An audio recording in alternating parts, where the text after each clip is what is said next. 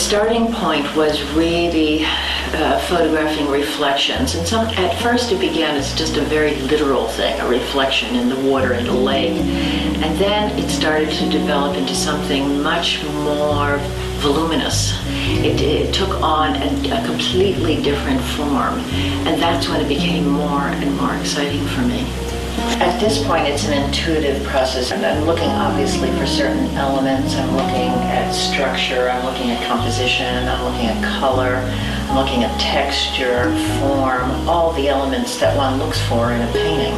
I have to photograph very quickly. I'll take 3, maximum maybe 30 images, and then by that point, to be sure, the imagery has died. It doesn't have the freshness that when I first see it, and see something that's emerging in a reflection that is so fascinating. And it is on a fine line of abstraction. And I find a lot of those forms as I travel because they are the most foreign to me, and they're the most mysterious and most interesting.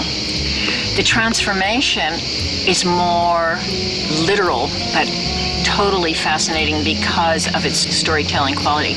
All of these is about imagination. And one learns in the abstraction, and that is, the freedom from representational qualities. And one body of my work is about abstraction because I have always loved abstract painting. It is something that transcends my inner being.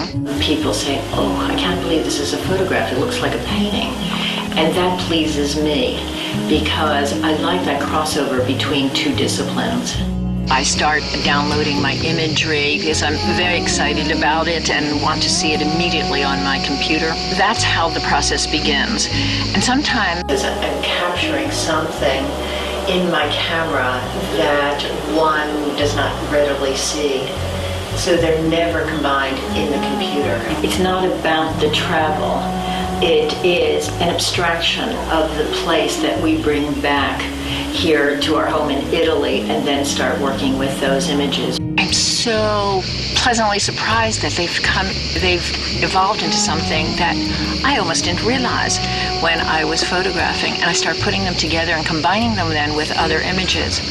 As soon as that, I start the process of elimination and start editing and editing and editing until I really hone it down to the images that I feel really work to start printing. Because I'm printing on a very beautiful watercolor paper, a very solid, heavy watercolor paper, it really adds another dimension because of the way the ink is received on the paper.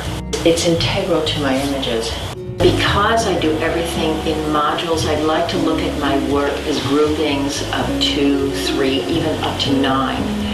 Because I'm always looking for, a new adventure, a new challenge. You want to move on and find something else to occupy your imagination with.